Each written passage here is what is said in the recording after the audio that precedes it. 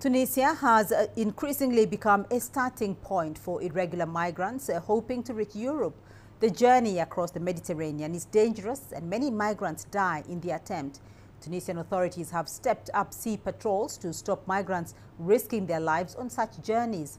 CGTN's Adnan Chauchi accompanied the Tunisian Maritime National Guard as they intercept irregular migrants and filed this exclusive report from the coastal city of Sfax.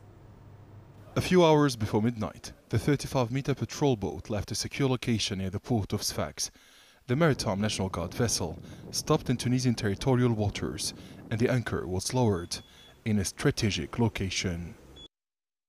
The Tunisian Maritime National Guard is responsible for covering and patrolling a huge area.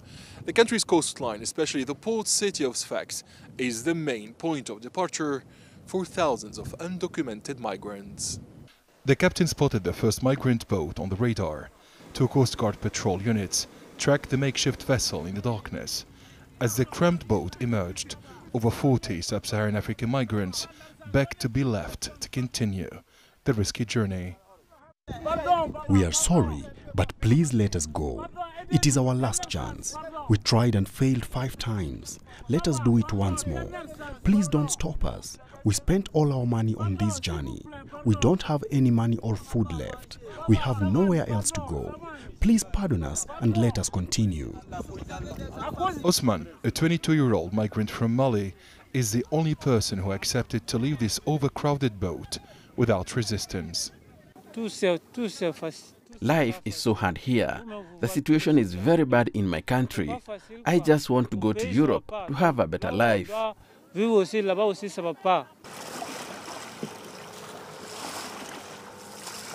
The Maritime National Guard has intercepted this makeshift boat carrying more than 40 irregular migrants from sub-Saharan Africa, but this group has refused to stop. The Coast Guards informed the migrants that their vessel could capsize any time due to bad weather conditions ahead.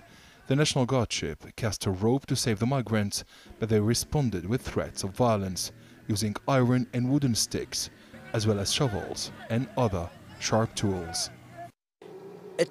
We have recorded a rise in violence perpetrated by migrants from sub-Saharan Africa during rescue operations. Many are using sharp tools and knives.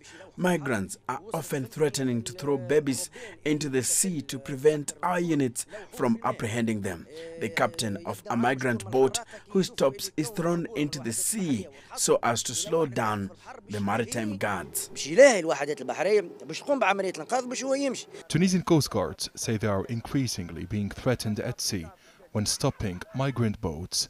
The Sfax Public Prosecutor's Office has recently ordered the opening of a judicial investigation and the arrest of 4 sub-Saharan African migrants who poured gasoline and tried to set a Tunisian Maritime National Guard speedboat on fire.